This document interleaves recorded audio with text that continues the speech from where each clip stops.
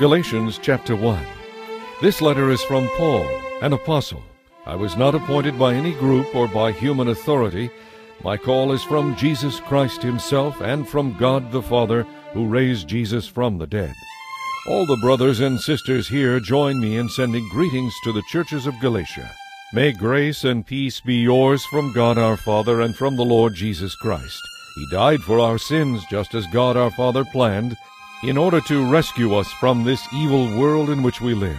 That is why all glory belongs to God through all the ages of eternity. Amen. I am shocked that you are turning away so soon from God, who in his love and mercy called you to share the eternal life he gives through Christ.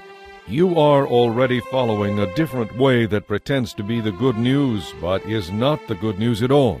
You are being fooled by those who twist and change the truth concerning Christ. Let God's curse fall on anyone, including myself, who preaches any other message than the one we told you about. Even if an angel comes from heaven and preaches any other message, let him be forever cursed. I will say it again. If anyone preaches any other gospel than the one you welcomed, let God's curse fall upon that person. Obviously, I'm not trying to be a people pleaser. No, I am trying to please God. If I were still trying to please people, I would not be Christ's servant. Dear brothers and sisters, I solemnly assure you that the good news of salvation which I preach is not based on mere human reasoning or logic, for my message came by a direct revelation from Jesus Christ himself. No one else taught me. You know what I was like when I followed the Jewish religion, how I violently persecuted the Christians. I did my best to get rid of them. I was one of the most religious Jews of my own age, and I tried as hard as possible to follow all the old traditions of my religion. But then something happened, for it pleased God in his kindness to choose me and call me even before I was born. What undeserved mercy! Then he revealed his Son to me so that I could proclaim the good news about Jesus to the Gentiles. When all this happened to me, I did not rush out to consult with anyone else.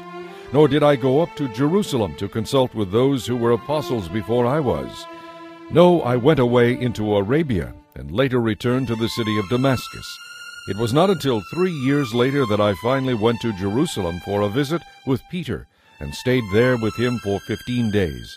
And the only other apostle I met at that time was James, our Lord's brother. You must believe what I am saying, for I declare before God that I am not lying.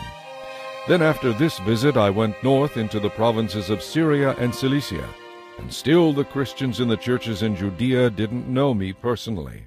All they knew was that people were saying, "The one who used to persecute us now preaches the very faith he tried to destroy," and they gave glory to God because of me.